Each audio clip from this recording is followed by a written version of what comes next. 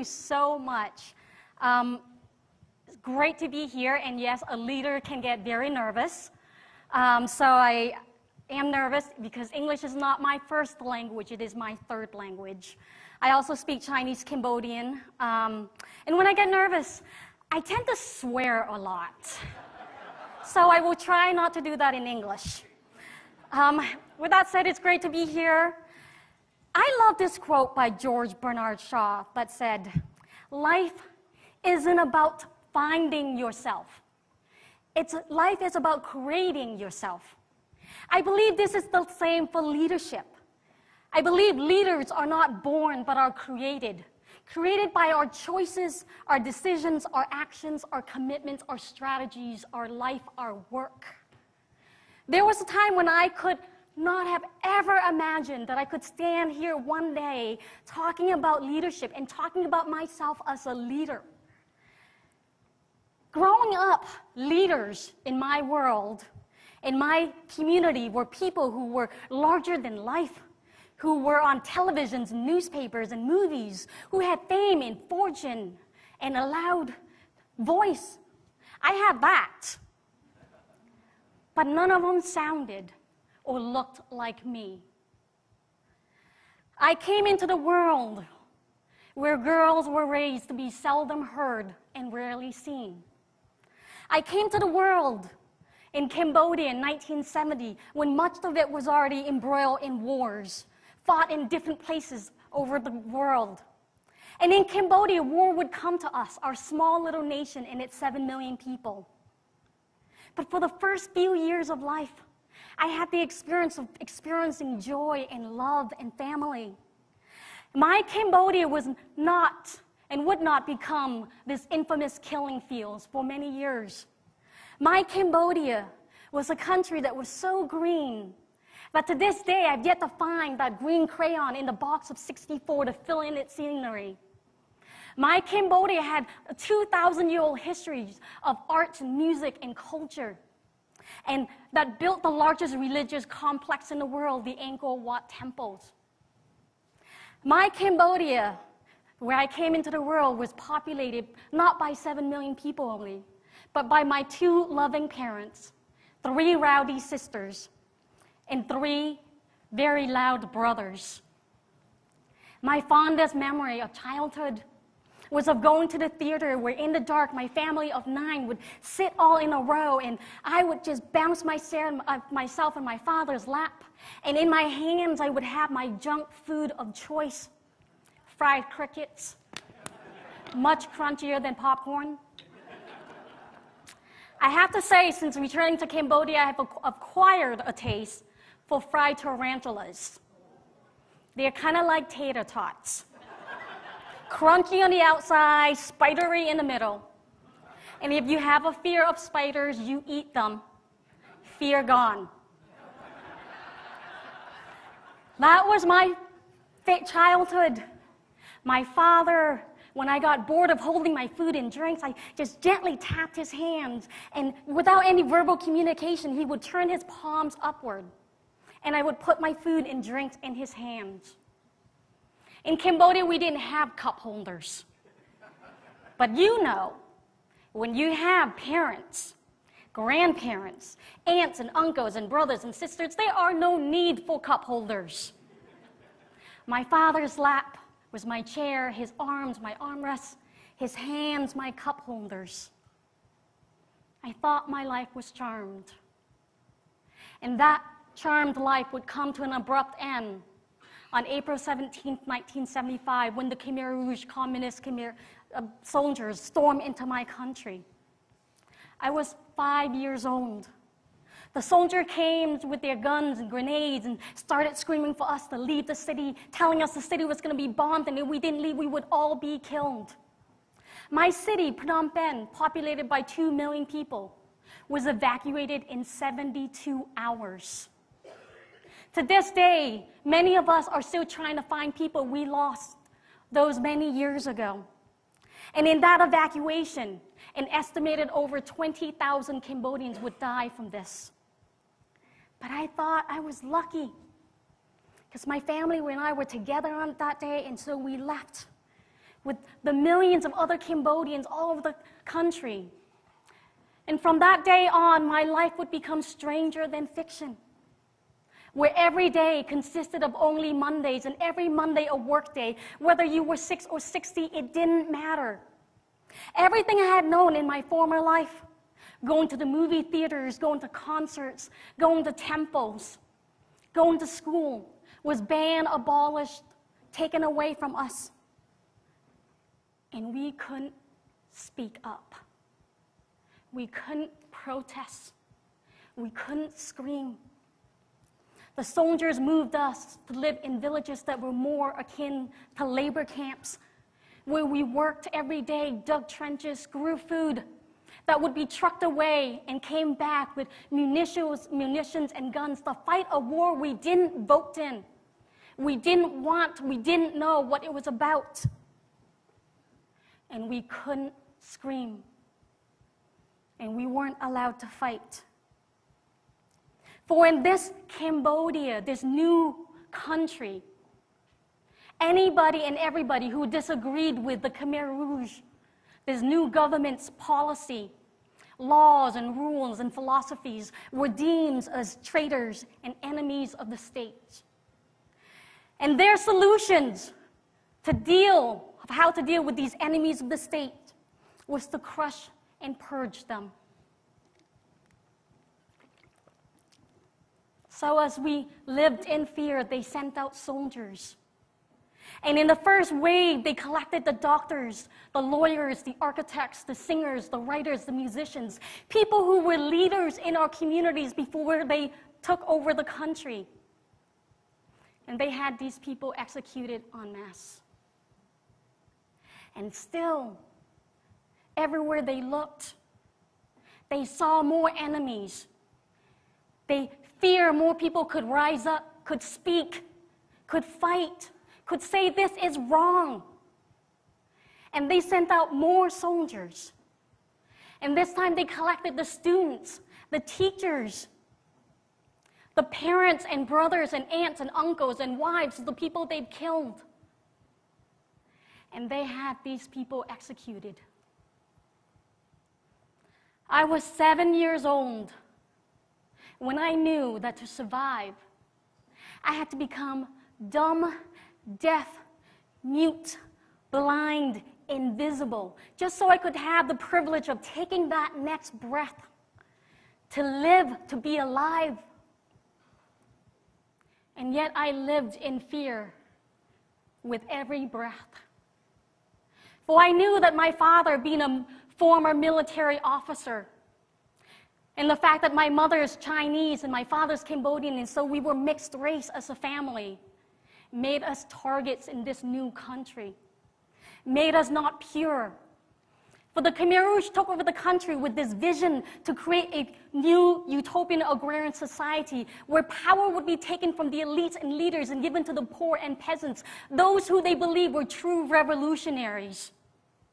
And anybody who didn't look like that, who didn't speak that language, who they didn't believe in that, were traitors. And so I silenced myself. For as long as I live, I will never forget the day the soldiers came for my father. They came with their excuses that they needed him to go remove an ox cart stuck in the mud. My father talked to my mother, and she started sobbing. And when he came out of our thatch roof hut, one by one, he picked up my brothers and sisters in his arms and held them for a moment. And when it came to be my turn, I somehow had the instinct of heart to wrap my arms around my father's shoulders, to rest my face at that perfect nape of his neck, to remember my feet dangling in the air as his arms tightened around me. Because I knew I would never see my father again. He put me down and walked off into the sunsets with the soldiers on either side of him. And that night, The gods had painted the sky this palette of magenta and gold and red. And it was so beautiful, so magical. But all I can remember was the hate in my heart, the rage, the hurt. And I asked the gods, how could there be beauty in our world if there was only hell in my land? I was 7 years old. For the next 3 days, I didn't pray for my father to escape the soldiers' grasp. I didn't pray for the war to end any day now. I asked the gods to have mercy on my father and to make his death quick and painless. I do not know what happened to my father to this day, but this I know, having returned to Cambodia over 30 trips, that our country, the size of the state of Oklahoma, is today littered with over 20,000 mass graves. Over 1 million loved ones. Some of these fathers and brothers and sisters and daughters have been accounted for in these graves. Many of them were killed with a blunt instrument smashed to the back of their heads. For in this Cambodia, munitions and guns were used on traitors, on soldiers in a war, not on traitors. I was 7 years old when I knew what hate felt like. 3 months after we had been told that my father had been executed, my mother gathered us around and said, we have to leave her, to walk east, to go north, to travel south, find an orphanage, don't come back, tell the supervisor of the orphanage that she was dead already. And when I didn't want to go, she turned me by my shoulders, pushed me out the door and said, get out. I thought my mother was weak. I thought she didn't love me. I thought my father kept us together, and here she was pushing us out the door. It would take me many more years to realize that my mother was the strongest person I know, and that it was her courage and love that saved us. But off I went, not yet 8 years old, full of rage and anger and hate. And when I showed up at that orphanage, the supervisor saw me and didn't tell me hate will only breed hate. They didn't take me aside and said, to be a leader in the world, you gotta think differently, you gotta heal your heart, you have to lead peacefully. Instead, they put guns half my body's height, a third my body's weight, and taught me to hurt and hate and kill. And then when I was tired, they took me and put me in their schools where they had supervisors and instructors who told me that people out there were bad, that people wanted to harm me, that if I and when I do come across them, I have to take them out first to save myself. And there were moments when I believed this, when I believed that the world was full of darkness. A year after I left my mother, the soldiers came for my mother and 4-year-old sister. What kind of enemies of the state does a wife and a 4-year-old girl make? She was 4, too young to leave my mother's side, too young to know how to find food, too weak to fight for herself. And so I went on being trained, filling my heart with hate and wanting to hurt others just because I thought maybe that could make me feel better. I am so fortunate that my war ended on January 7, 1979, when I was 9 years old. Because had it not, I have no doubt that I would have become a very efficient killer, as I am today, and a human rights activist. A year later, after the bombs and the 4 years of Khmer's genocide that would see 1.7 to 2 million Cambodians die from starvations, diseases, executions, and hard labor out of 7 million people, almost a third of the population. My oldest brother, sister, and I would find ourselves in America. We didn't know anything about America. At the refugee camps, the refugee workers would show us films about Americas, and these films had plot lines that took in places in cities, big cities like Dallas or Chicago, New York, and we looked at it and we're like, yes, America, a chance at a new life. And they told us we were going to this place called Vermont. Statistically, the whitest state in America. For more diversity, I eventually moved to Maine, the second whitest state in America. But it was Vermont. I was 10. I didn't speak English. I didn't know anything about this place. And I wanted to know, I wanted to go back to Cambodia someday and make a difference. But first, I had to learn English. And unfortunately, it was the era of the Valley Girls. Had to start all your sentences with duh and end them all with gag me with a spoon. I would occasionally throw in gag me with a chopstick because English doesn't make that much sense to me. And there were so many different things. What is it with meatloaf? Why, any kind of food where you have to add ketchup to it to have a taste. And Uncle Ben's minute rice. And worst, what is yogurt? It has the consistency and the appearance of baby's burp. But it was also in Vermont, with my choice and my chance of life, that I met people like Linda and George Costello, whose act of leadership was to teach me English. And then my teacher, Ella Severance, whose act of leadership was to encourage me to write.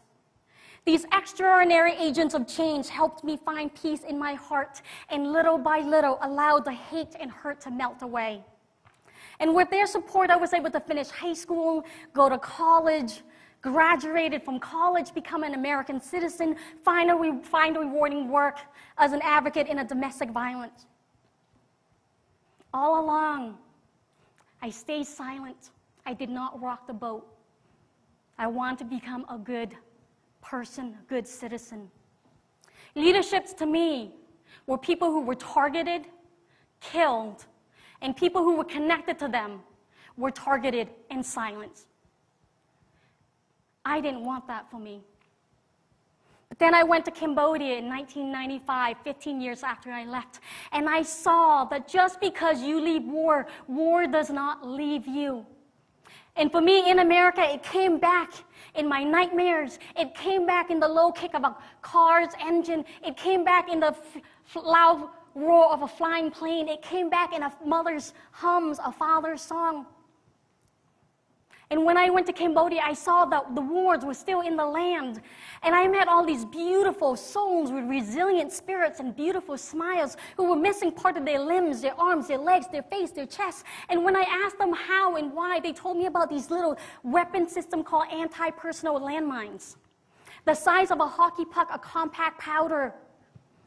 Once in the ground, they stay active for decades. And when you step on a mine, everything below you, rocks, dirt, toenails, grass, bones, become like secondary missile, shooting up into your limbs, disintegrating your flesh. And if you survive, it's a lifetime of scars and pain. But had I stepped on a mine when I was a young girl, and I survived, every 6 months, 8 months, a year, if I was lucky, I would have to go to a center and have my limbs cut and recut and cut and recut again until I stopped growing. Because your stumps will heal, but your bones will continue to grow. For children who survive mine blasts, it's a lifetime of pain and scars revisited. I knew then I wanted to do something to rid our world, my nation, of landmines, where there are over 45,000 amputees. But to do that, I would have to return to the war field. I would have to go back to Cambodia. And I didn't know I could do that. I was scared. I was insecure. I was afraid. And I had to make a choice. Do you live in fear, or you choose to stand up and raise your voice? And I chose to stand. And I did this because I realized how hard survivors of wars like myself, how much sacrifice went into their survival, what my parents did, and how enraged they would be to see now that my siblings and I were having a hard time surviving the peace because of landmines. I am very fortunate to have made that decision, even though I made it with fear. And from that decision, I learned this. The human heart is the strongest muscle in the body. For as much time as it will break, it has the ability to heal. And the second thing I learned is that there are a lot of good leaders in the world. There are a lot of good people in the world. In the US alone, there are over 1 million charitable organizations registered. And the third thing I've learned from being a human rights activist, from meeting people like George Costello, from meeting people here, is that even though I've seen the worst of man's inhumanity to man, which made the hate and hurt in my heart grow, in the work that I do, in the love of my mother, in the strength of my father, in the kinship of my siblings, in the grace and work and gratitude and generosity of the American people, and of the charities I've been involved with, I have also witnessed the best of man's humanity to man.